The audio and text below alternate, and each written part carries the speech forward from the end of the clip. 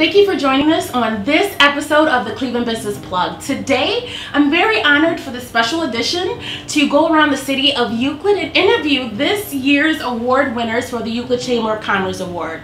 And then also, we have the audience here in the background as well. And today, I have the opportunity of interviewing Lynard Zingale with Allstate Insurance. How are you doing today? I'm doing great. How are you? I'm fabulous. Good. I'm so excited to have this opportunity because, he actually helped me with one of his networking events last year around Christmas time.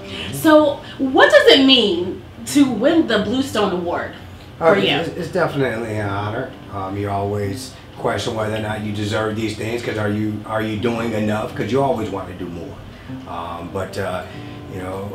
glad that they feel that I'm doing enough in the community to receive this award, so it's an honor.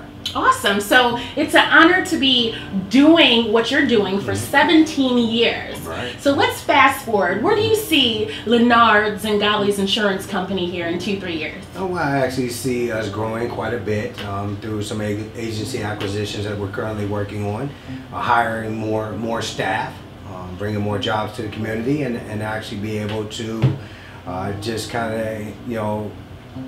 of increase the blueprint or the footprint that I already have in the community.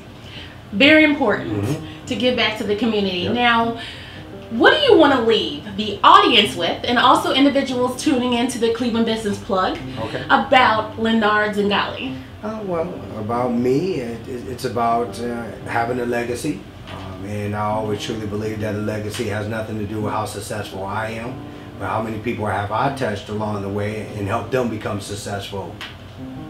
Being successful is very important within yourself and mindfulness. Oh, yeah. Of course. Thank you so much. Congratulations on the Bluestone Award, and we'll see you soon. All right.